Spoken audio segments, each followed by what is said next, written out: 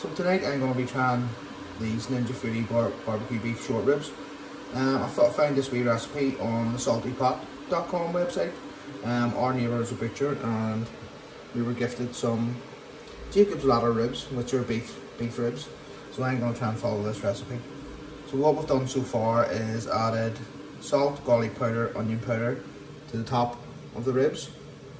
And then we're going to put them in the bottom of the pressure cooker with some carrot and onion. The recipe doesn't ask for carrot, but I'm just going to chuck some carrot in the bottom with some beef stock and pressure cooker. We just need to put the onions and the carrots in the bottom of the pot with the beef stock. It doesn't say whether you added the beef stock cold or hot, but I've just boiled the kettle and I've put 2 oxos in a cup. It asks for a 1/4 cup of red wine and 3/4 cup of beef stock, but I'm just going to use all beef stock. We don't have any red wine. We've only got vodka and I'm not putting that in the ribs. So that's the beef stock, the onions and the carrots in the bottom of the pot. I just need to put the ribs in now. So,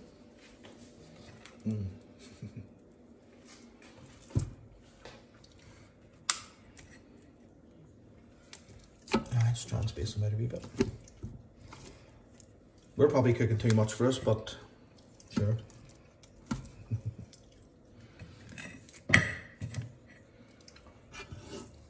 So that's placed in the pot.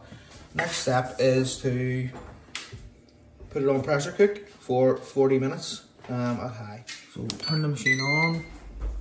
You want to go pressure cook, slider over the left, make sure you're sealed. We want to go 40 minutes, natural release. So 40 minutes. Natural release. Just hit start, and that's it. Oh wow, oh my god, they look amazing. Oh my god, yeah.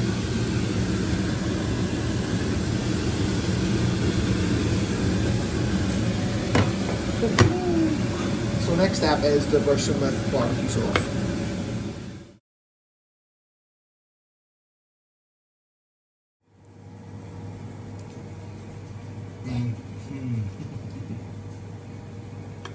So that's the ribs covered in barbecue sauce. They're absolutely amazing. Just want to try them right now. But we need to go back in the pot and air fry for about 10 minutes. It says in the recipe, 5 minutes on each side, just to crisp them up. So we'll stick them in the pot. I put the rack in above the gravy and the veg, because it can cook at the bottom as well at the same time. We need to use that later.